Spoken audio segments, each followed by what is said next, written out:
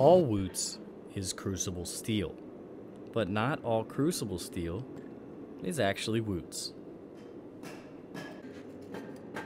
Yes, in our shop, because there's a debate of what counts as Wootz, what doesn't count as Wootz, we only refer to that Crucible steel that is made in period in the Middle East up until about the 18th, 19th century as Wootz, and everything else we call Crucible steel, especially stuff that's made in modern day. Whether it does have properties of Wootz or not, we made a historical definition rather than definition of kind of chemistry or experiments.